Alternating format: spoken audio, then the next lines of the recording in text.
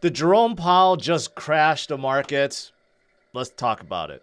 So looking at the U.S. market right now, it's pretty red, in free fall, in fact. Dow's down about 2%, almost minus 700. NASDAQ down almost 3%, minus 353. And Bitcoin has fallen back to 20,700. So what exactly happened this morning?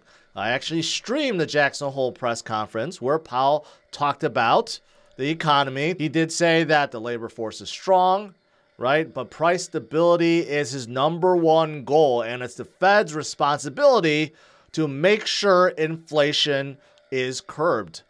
So, he says, he will continue to monitor the situation, right? And there may be more rate hikes coming. Overall, he was hawkish, but not overly, bearingly hawkish. He said things that were expected. And markets actually reacted pretty well afterwards. Bitcoin shot up almost to 22,000. And the U.S. market was flat, but overall, it was still recovering from deep red this morning. So what happened between then and now? That was only a few hours ago. It does seem like Wall Street thought about it and changed their mind. Wall Street's like, well, inflation is still high. Economy is still doing well, so there may be more rate hikes to curb demand. So overall, that's not a good thing. Well, these are things we knew already. It's a very complicated situation because it does seem like Wall Street they're not sure. They don't know what's going on right now. They are guessing. At one moment, we see a sell-off. Another moment, we see a big rally, and then we see a sell-off again. So right now, there are definitely still a lot of headwinds out there, macro conditions, worries, right, about inflation and other factors at play. There's definitely volatility. It's just a strange market right now. Now, going into this weekend, can we see another fake out?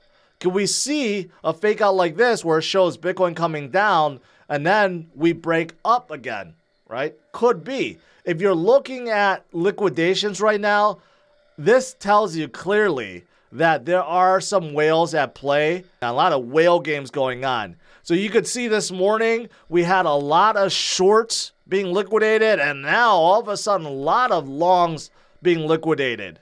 In fact, within the last hour, we saw more than $50 million worth of longs liquidated. Again, is this Wall Street manipulation? Is just whale games, simply trying to weed out the leverage as the whales profit.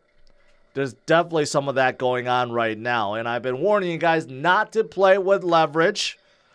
But there's still a lot of leverage in the system right now. And a lot of people are still turning to leverage, trying to make a quick buck. And all the long liquidations that we see is not helping the recovery right now.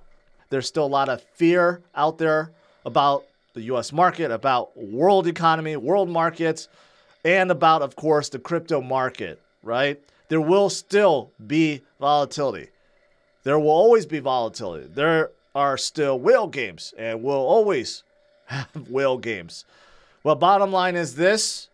Bitcoin will get through it. We will get through it together, so make sure you stay strong, hodl. And the best way to look at what's going on right now is this will pass, and this gives us more time to DCA.